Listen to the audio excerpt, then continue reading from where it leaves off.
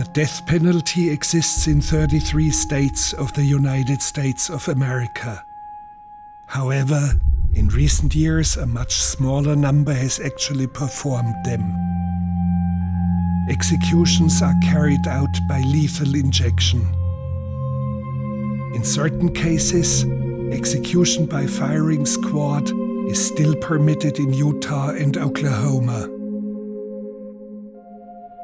As a German, coming from a different historical background and being a guest in the United States, I respectfully disagree with the practice of capital punishment. Gatesville, Texas. This is the Mountain View Correctional Facility.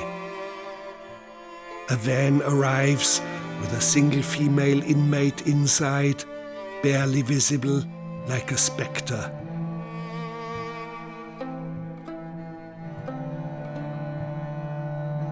This is Darlie Routier, sentenced to death for the murder of her 2 children. Because of a potential suicide risk, prison authorities have dressed her in a gown made of tissue paper.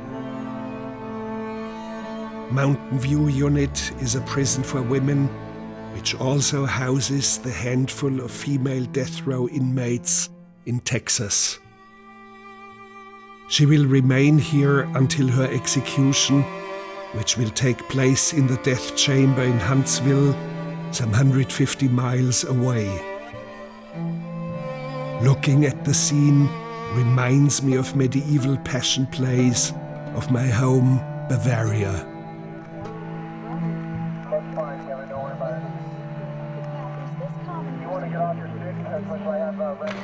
Darlie, do you have anything to say? Darlie, do you have any comments? Is there anything you would like to say? I didn't murder my children. Darlie Routier, you have been here at Mountain View Unit on death row for how long?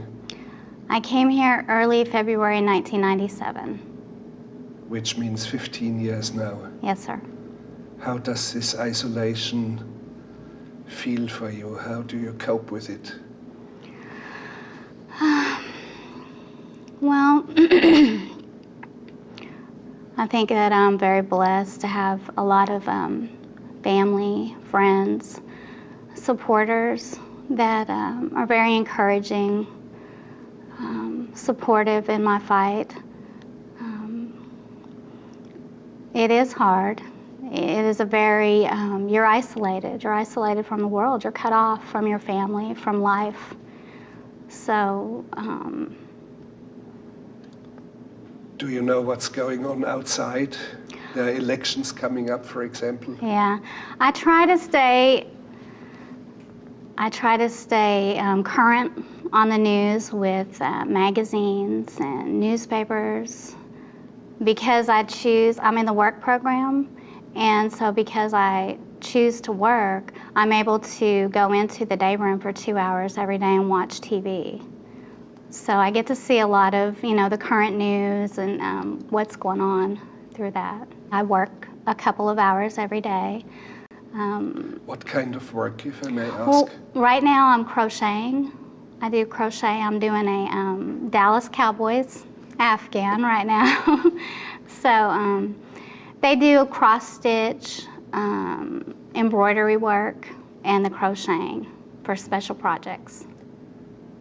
And how much freedom do you have, for example, to arrange your hair the way you want to do it? Are there limits to the length of your hair? Well, there's not limit to the length, how long I can have it. There's not a limit of that. I mean, they do, hygiene is a must in here, which we're women, we like to be very hygienic, we're very clean.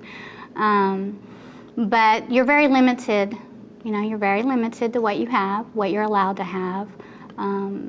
You can, if you choose to get up and fix your hair, and you can do that if you want to do that. Some makeup? Some makeup. They have a few things that you can buy off the commissary, the prison commissary. You want to look beautiful, even in isolation? I think as women, I think it makes you feel better if you can get up and do those things, and just, it's part of maybe like makes you feel like that's part of a normal process that you had when you were out in the world. So yeah. This was Darlie Routier's world in Rowlett, a suburb of Dallas. The neighborhood looks affluent, big homes, manicured lawns. Nothing points to the darkest imaginable crimes. But it was from here, the Routiers' home, that an emergency call was made at 2:31 on the morning of June 6th, 1996. The caller was Darlie Routier. 911, what is your emergency? Ma'am? What? Who did? Hang on. Come on, I'm trying to get an ambulance to you. Hang on a minute. What's going on, ma'am?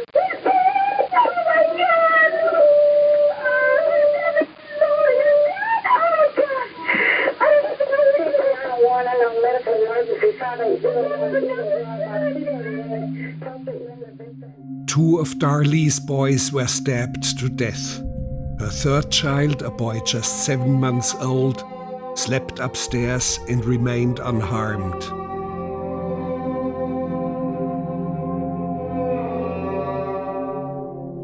This is Damon on the left and Devon, the older one, to the right.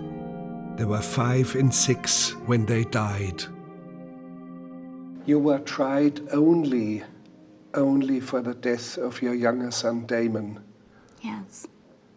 Which means this made it a capital murder case because he was under 6. Right. He was only 5. Yes. How do you remember the child, the boy?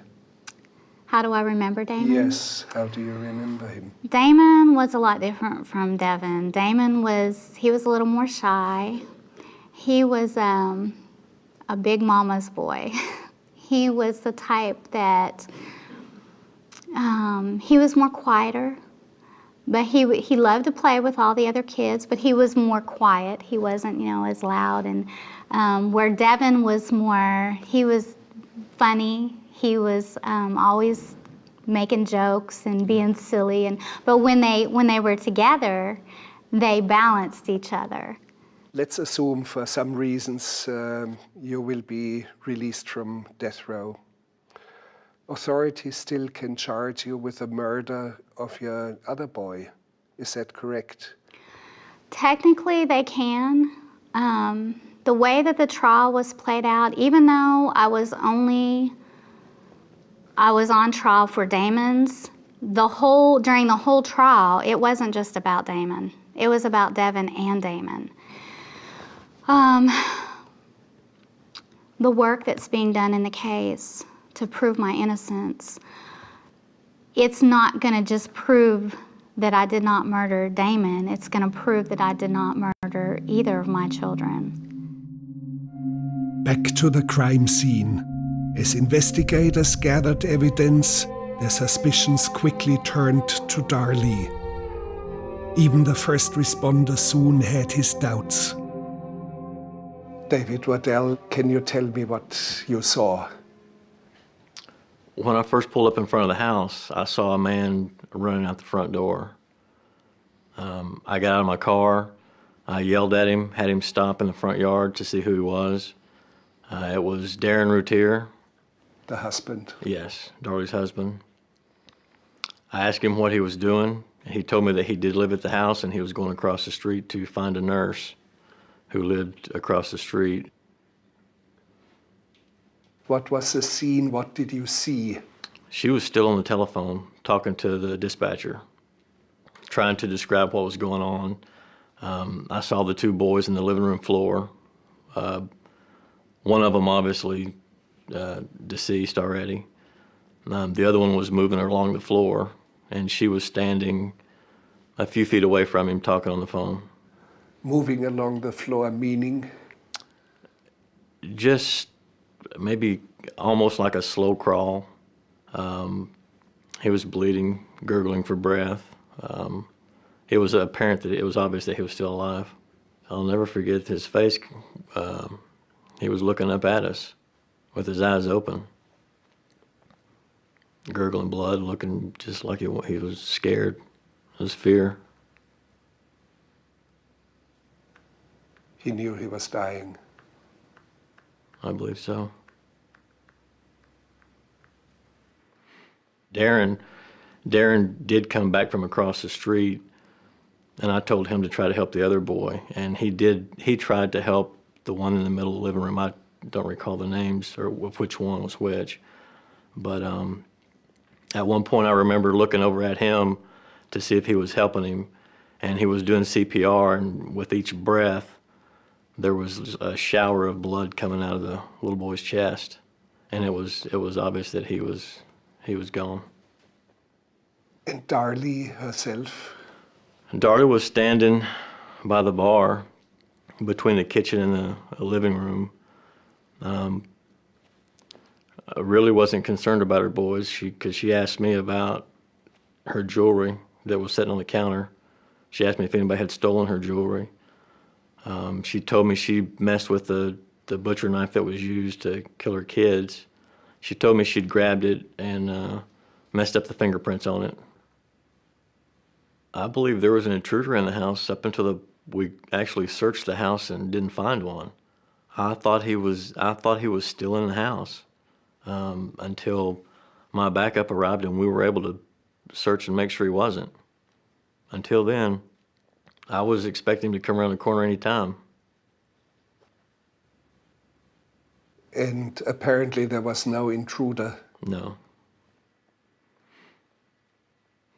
It was a day like any other day, you know.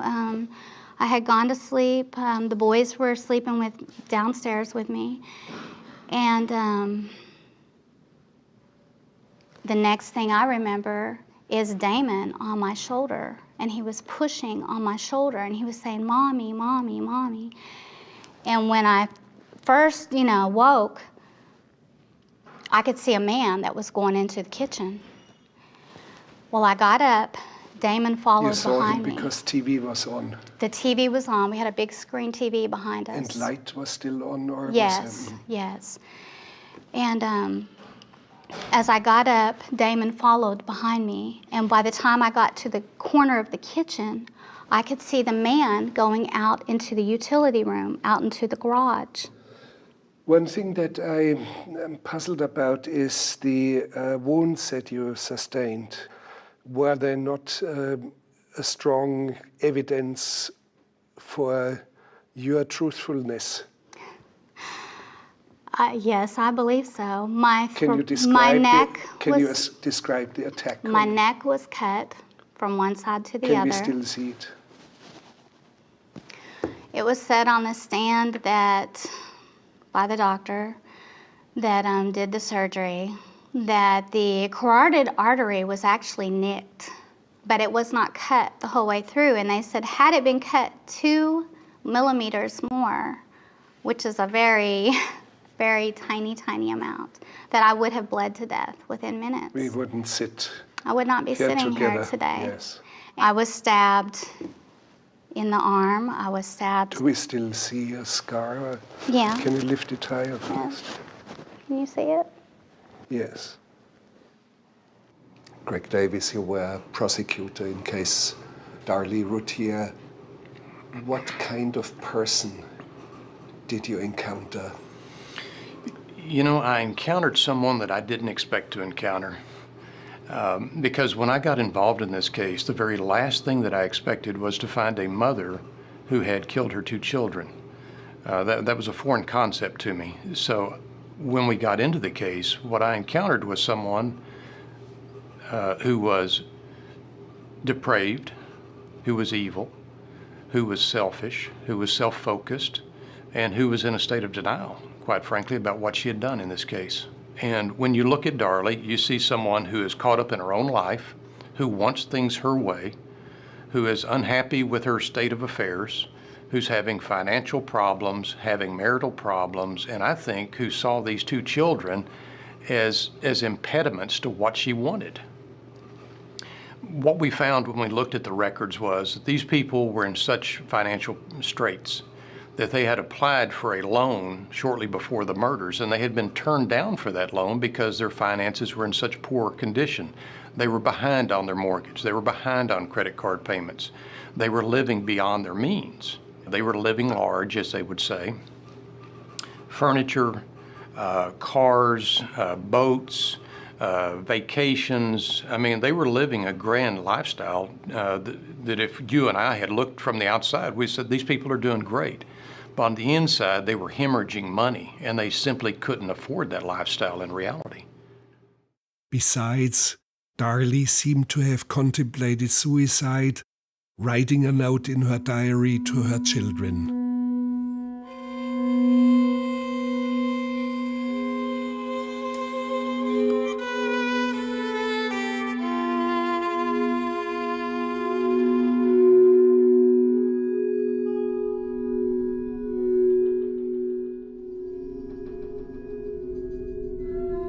I work for Darlie, trying to get the word out there that she's innocent.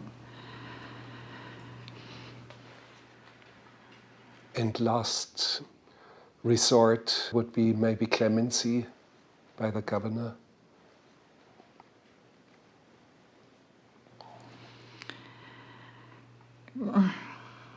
Darlie and I won't accept life in prison. Right from the beginning, she said she'd rather be dead than to live her life in prison for something she didn't do. So we fight for her innocence, for her to be freed, or at least get a new trial. But worst case scenario, if she doesn't get a new trial, if procedures go on, are you prepared for the worst case scenario? No, I'm not. I will never be prepared for that. If they kill her, they kill me. So, I know it's a possibility. I hope I'm not here if that happens. How would you face a moment like that? Is there anything? I would not watch her execution. I would not watch them murder my daughter. She wouldn't want that. I don't know what I'll do.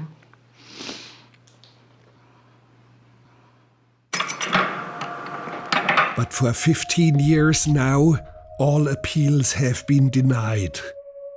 Darlie is still being kept in this solitary cell, awaiting execution.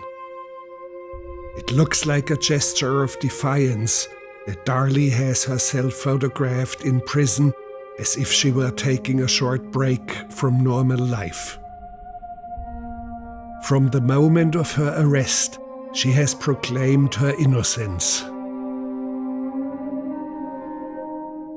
And in Darlie Routier's case, you are completely convinced that the right person is I'm completely, convicted. absolutely convinced. There's no doubt in my mind. And you don't know me well enough to know this. If I had any doubt, I would tell you very quickly. But I do not, no doubt. And you look at the sum total, everything there points to Darlie. There's absolutely nothing that points to anyone else. I had initially some reservation about there were two people in that house. So I was concerned about Darren Routier as well. This is Darren Routier, the husband who was also in the house. He has since divorced Darlie and remarried. Ever since the crime, he has steadfastly proclaimed her innocence. This is very stressful, very anxiety. You know, it's just very difficult to see my wife being portrayed as someone she's not. And when the time comes out, you're going to see a totally different picture, because to know Darlie is to love her. But it's quite obvious to me that the story that she spun was not true. Not even close to the truth. Might give her a mistake or two, but the whole scenario did not fit. Does not fit today. Didn't fit. Didn't fly then, it won't fly now. I kept asking the police, tell me again, what is her story here? what did she say happened? Let me try to make sense of this. I just couldn't make sense of it using her story. And then when you find, as the police did, the screen that had been cut, and then you find the knife inside her kitchen that had the particles on it that were identical to the particles on the screen that had been cut, then you really have a problem, don't you? Because now you have to believe that an intruder came somehow magically into the home.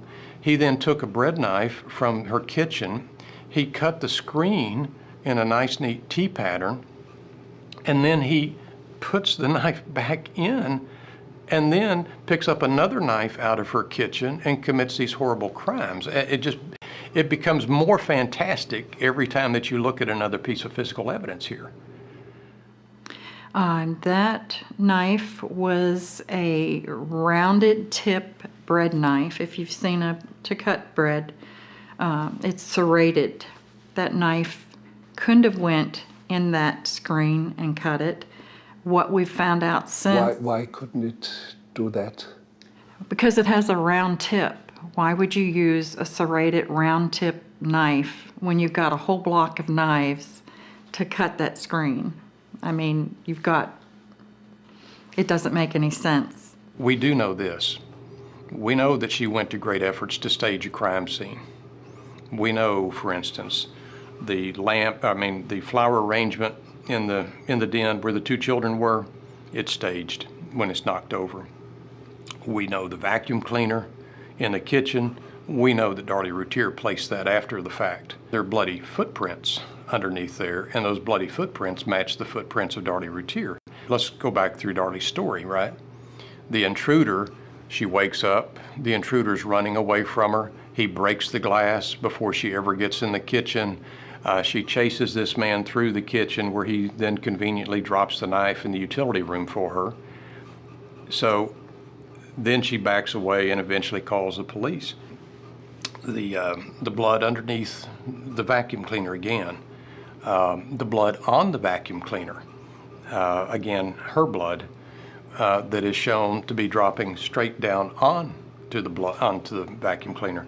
The blood that's on the handle of the vacuum cleaner, that again is her blood, consistent with her actually taking the handle and laying it down. The marks where you can see where the vacuum cleaner was rolled on that floor in the blood before it was dropped on the floor itself. I mean, that's just some of the physical evidence in the kitchen that would contradict everything that she said. Here's the bigger problem with all of the blood and all the DNA in this case. And let's remember, at the time that this case was tried, no case had ever had more DNA samples tested in this state. I mean, we had more than 100 DNA samples tested. We literally were able to create a DNA map for that home and that crime scene. Of all those 100 DNA samples, we had none that were unidentified. All of those samples could be linked to one of three people, either Devin, Damon, or Darlie Routier. There's nothing to indicate that anybody else was ever in that home. So no, there's no intruder. There's no mystery killer. This isn't a new episode of The Fugitive where we have a one-armed man free out here running free. That's not the facts here. Stephen Cooper, you are Darlie Routier's post-conviction attorney. What's your line of defense? Well, primarily the issue is that she is innocent in fact. And we have evidence developed since the trial that clearly demonstrates that. And we hope to develop some more with some DNA tests that are pending or that we hope to get ordered soon. The evidence that the state elicited was based primarily, almost exclusively, on opinions of experts who were not qualified to render those opinions. Didn't do the necessary background investigation in order. Give me one example, please. Well, the fellow named James Cron came into the scene here at 4 or 5 o'clock in the morning, and it was horrific, bloody scene, evidence, i.e. blood evidence and other things throughout the house. And he, by his own testimony in front of the jury, said that he concluded in his walkthrough, within 20 minutes of being there, that Darlie did it. And so he formed that opinion without having the blood spatter evidence, without having done any of the forensic stuff that is needed to do in a messy crime scene. He had already concluded that she was guilty. And that biased the rest of the investigation, because from 20 minutes onto the scene, they were then investigating evidence, quote, evidence to prove that she was guilty, not developing evidence to determine who may have committed this crime. There's one strange, mysterious item, a sock, bloody, found about 75 yards in an alley. How do you explain that? Well, we know that the sock contained the blood of the two boys. We know that from analysis. I found it strange that the sock was found next to a storm drain, and it was laying out exposed as though whoever left it there wanted it to be found. If you're going to try to hide evidence, you don't do it that way. What you do is you either you throw it in a trash can in the alley, or you throw it down the storm drain, but you don't leave it out there as though it's just a marker. Say, look at me, find me. And that's really what that thing was. And I don't know when that was planted, but I think that was planted by Darlie at some point in the night. The state's theory is that she killed these children and then staged the crime scene, part of which was taking a sock that had both Devin and Damon's blood on it, as well as faint DNA of my client on it, and took it down the alley 75 yards. And you would exclude theories that bloody socks levitate? I would exclude that. And you would exclude that a bloody sock has wheels and travels 75 yards? Not this bloody sock. I've seen it. Do you have an explanation how it was possible that drips of blood of her sons ended up on the back of her nightgown? I do. I think that when she stabbed these boys so hard, just the motion of the knife going up and down would put some drops on the back of her shirt. They were stabbed hard enough to where the knife went through their body and actually chipped the concrete floor underneath them. That's a lot of force. I think that her hand would have to go back pretty far behind her back or over her head. Their explanation for how, if she had stabbed the children and then cut herself, how they would all be in these microscopic dots is that miraculously these pieces of drops of blood flew in the air and landed on top of the blood that was already there from killing the boys. We have experts that says the mathematical possibilities of that happening are just extreme. Let's not forget that the boy's blood is also found on the front of her shirt. We're not talking about transfers now. We're not talking about smudges where the boys are grabbing or she's rubbing up on the boys. These again are droplets of blood on both the front shoulder of right and left, the right and left, okay? And the patterns are such that we could tell, the experts could tell, that the blood droplets are actually going upwards. And they're on the outside of the shirt, again, consistent with that knife being repeatedly brought up and some of the blood, again, off the tip or the edge, coming up off of there and depositing on the t-shirt itself in both places. Again, the blood of both boys are found on those blood droplets. All of those droplets, all of those patterns are consistent, again, with her using that knife repeatedly to stab the two boys. That's, that's what the evidence shows. All fingerprints were identified with the exception of one, smudged. And allegedly it might be the intruder's fingerprint. From what I understand, that fingerprint was not identifiable. It could have been. It was. Obviously, there's fingerprints all over your house. If you live in a house, there's fingerprints on everything. That fingerprint was analyzed, and it was smudged, and it couldn't be read. Today, it's a big deal for the defense that this must be the fingerprint of the intruder, the alleged intruder. I think it's probably their last hope, which the fingerprint is, I don't think there's any value to it. The fingerprint does not match Darlie, Darren's, any of the police officers, any of the paramedics, any of the detectives, or the boys. So whose fingerprint is in blood at the crime scene? I think it cannot be identified according to the state's testimony because it's too smudged to... That's wrong. We have had 4 experts, independent, look at it. Their expert tried to downplay it because if you follow the chain of custody of that fingerprint, they took it out of evidence for 2 weeks. I'm sure they were trying to match it with somebody's. Well, I've heard that same claim for 15 years now, and I keep waiting for them to produce some sort of evidence that would show someone else was in that home. They can't do that. See, here's the situation. When I'm in a courtroom, I'm bound by certain things. I'm bound by the truth, first and foremost. I'm also bound by rules of evidence and procedure. The Routier family's not bound by any of that. For 15 years, they've been free to make whatever claim they want to distort the evidence as they see fit, to rewrite the testimony at trial.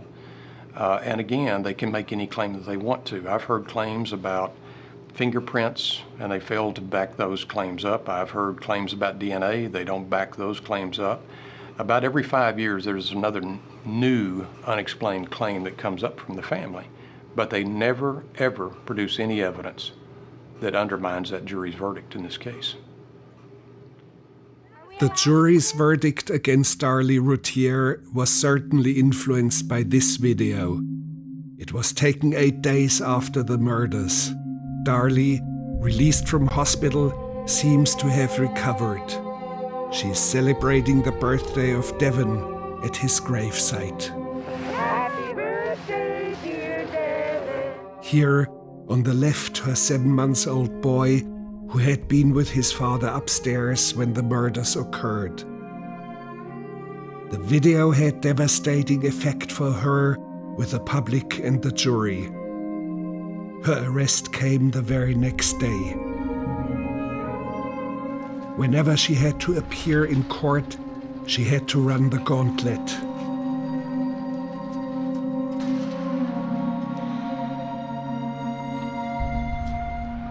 Was there a feeling of a witch hunt? Absolutely. You know, much was made to do about the silly string tape. Yes. At the gravesite. Which is not a criminal offense. It is not a criminal offense. The defense attorney agreed for that to come in. And the theory was that you could look at a woman who's, you know, some days after her children have been slaughtered at her feet and she's been left for dead, that you can look at her, that we, the public, can look at her, jurors can look at her and decide, yes, she's a killer. Yes, she killed her own children. That's absurd on its face, but yet that was the basis for the prosecutor said when he saw that on the TV news that he knew that she had done it.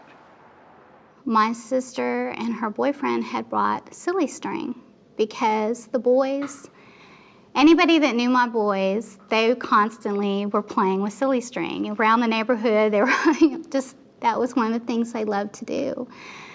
And so that was done in honor of them. That was done in love of them, of celebration of what they would want.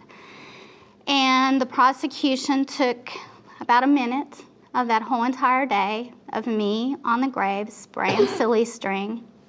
And that's what they showed the jurors. I remember the first time I saw that. I was at home watching the news.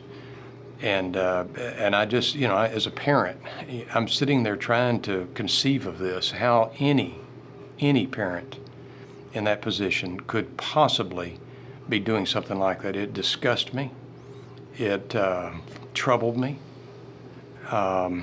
It just, again, it's just one of those things that you want to wrap your mind around. You can't do it. It's inconceivable.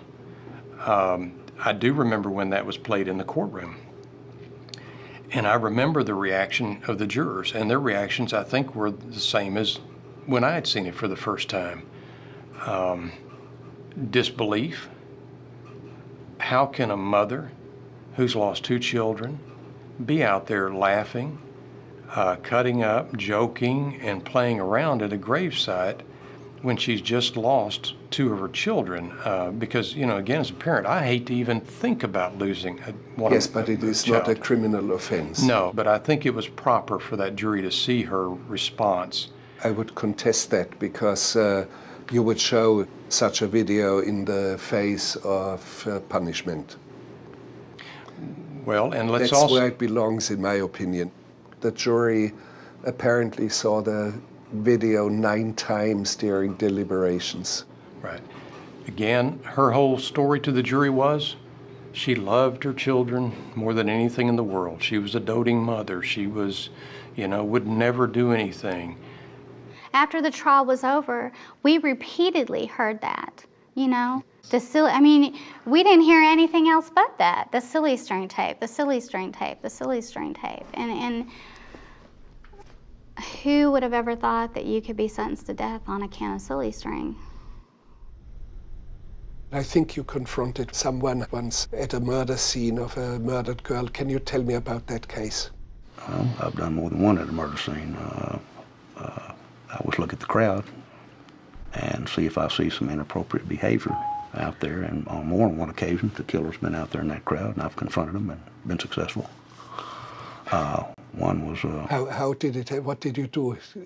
Give me the details. So there was a murdered teenage girl. One was a fellow named Terry Neal Turner. Terry had been to the penitentiary for beating a woman to death, and shortly after his parole, he kills a 16-year-old girl, sexually abuses her with a tree limb, and beat her to death. So I approached him and asked him if, I said, I understand you're the person that called the police, and that you just didn't ask him anything incriminating, that you ran right back in and called and touched anything. Is that right? That's right. And I said, well, there could be no way that you could have her blood under your fingernails, right? And so he looked, and he said, you got me, I killed the bitch. The prosecution, these people who are in office, they would use that. It wasn't about right or wrong, truth or innocence or guilt. They would use that to further their careers.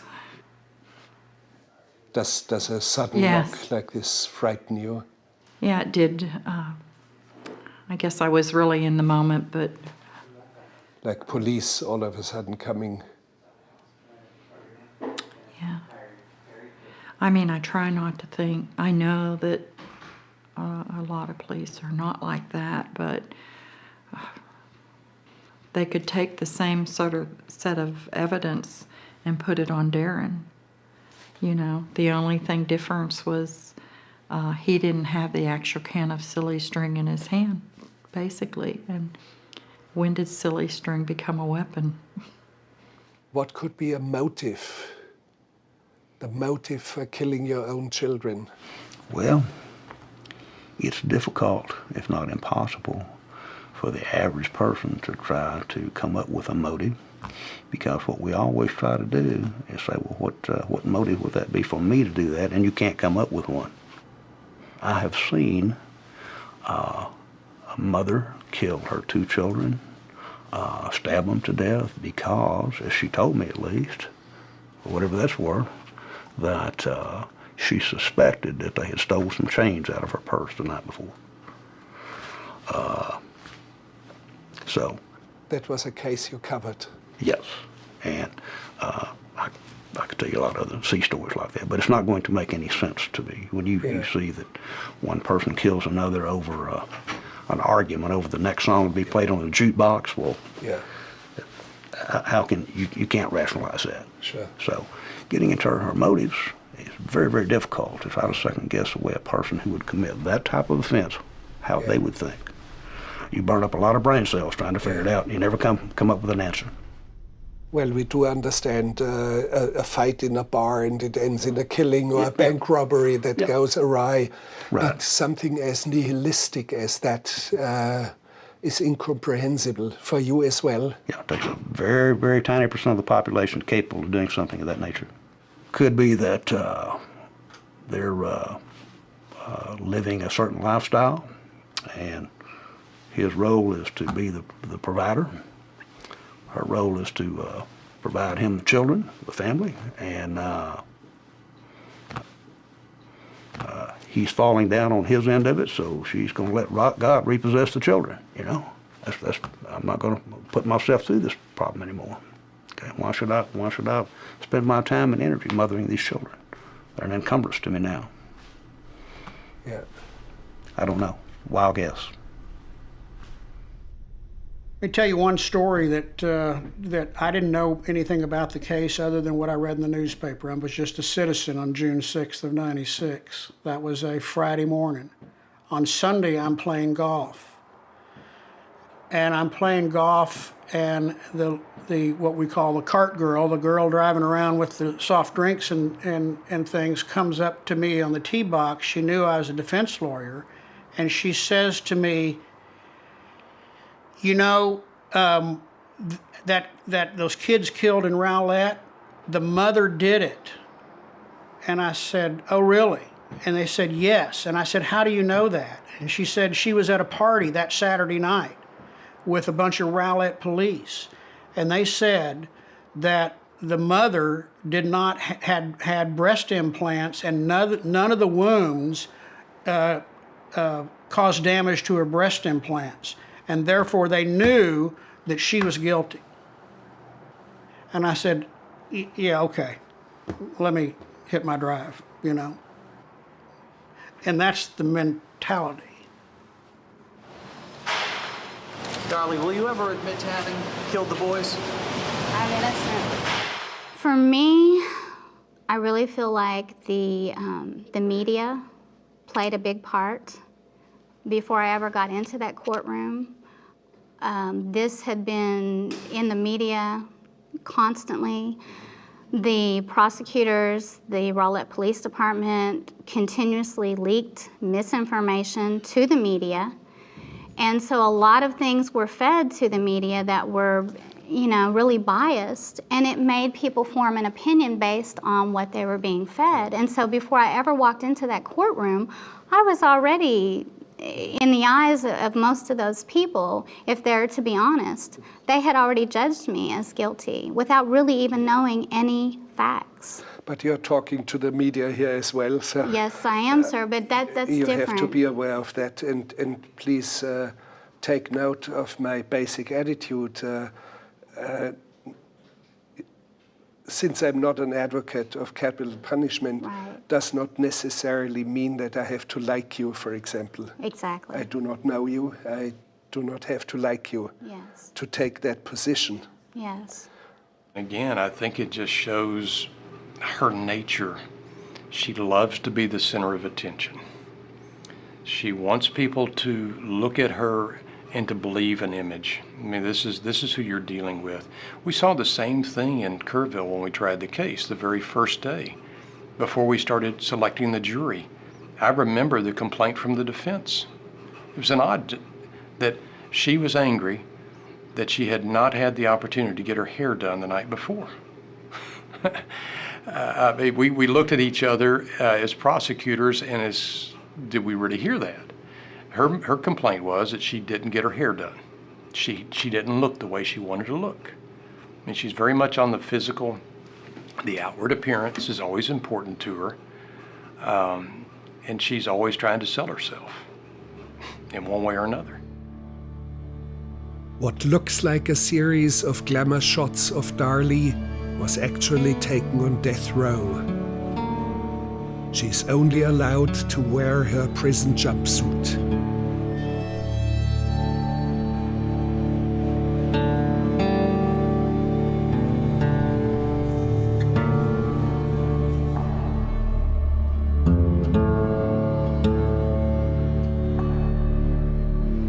Well, I had this one dream, and this is very personal for me. I've only shared this with my mom and my pastor, and it's a very, very personal dream, but I want to share it because it's very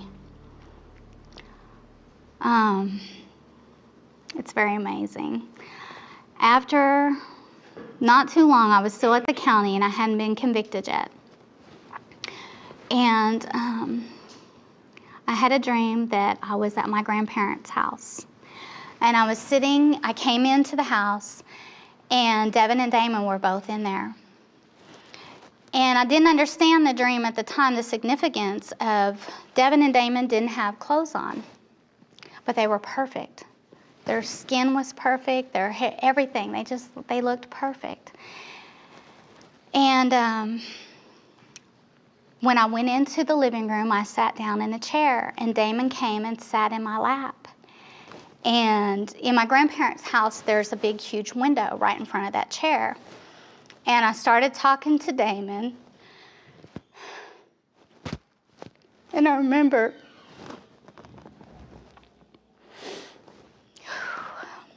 I was looking at him, and he looked so perfect. He was just glowing. He was smiling. And I remember saying, baby, I miss you. And he didn't say nothing. He just kept smiling at me. And I said, I kind of got sad for a minute. And I said, why did you have to leave me? And he just kept smiling at me. And then I just was taking in his beauty. And I said, are you with Jesus? And he just smiled so big. And he just kept smiling. He never said anything, but he just kept smiling so big. And that moment, it was just a minute after I had asked him if he was with Jesus. This bright white light that was so bright, it was like a blinding light, filled that whole room. That whole window that was right there in front of the chair filled the whole room. I woke up instantly. I felt like that was God's way of giving me a comfort to know that they are with Him.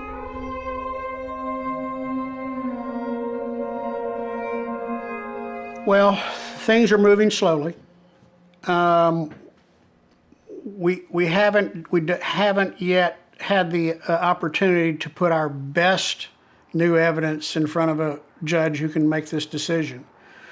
But when we get the next round of DNA testing done and the next scientific testing done, I think any reasonable judge looking at it will conclude, and they don't have to conclude that she's innocent. They merely conclude that she didn't get a fair trial in the first go-around, and that, especially considering the ultimate punishment being assessed, that she deserves another day in court. And if all that fails, there would be still a possibility of clemency.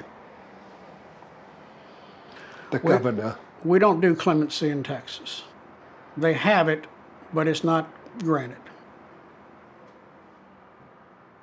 In the best of worlds, your daughter walks into this door and is back home. What would you do first? I wouldn't let her alone. I'd hug her and hold her, and we'd cry. And then hopefully we would grieve together and move forward and fight for others, because this is very wrong. The death penalty is wrong, and it creates more and more victims. And it just has to stop. There has to be other ways. And especially when you have someone, she really is the face of innocence. She is innocent. And once everything comes out, and I think maybe things will change. She always is going to portray herself as a victim, as pitiful, as grieving, as a victim of some injustice. This is what she does, and she's done it for 15 years now. If you close your eyes and your hopes come true and your dreams come true, you walk out of this here, what will you do first? Well, I always had this picture in my mind of falling on my knees and my son running into my arms. Of course, he was little bitty. He's too big for He was that little now. then. So now it's like, you know, he'll be picking me up. But I just, yes, I have not got to hold my son in 16 years. Holding my son and you know, my family, my mother. She's been through so much through this. And just being able to grieve, to have a chance to properly grieve for my children that I have not been able to do because I've had to put that somewhere else so I can be strong to fight and do what I need to do to prove I didn't do this.